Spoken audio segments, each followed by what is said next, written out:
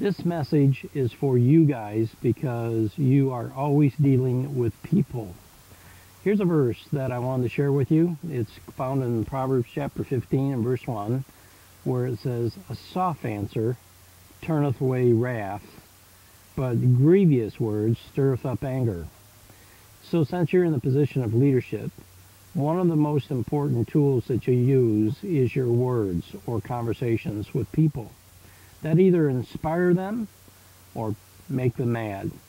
And so I would like to suggest to you that you seriously consider your words, whether or not they are appropriate, whether they're timely, whether they're thoughtful, whether they're kind, and probably the bottom line is this what the Lord wants you to say to them?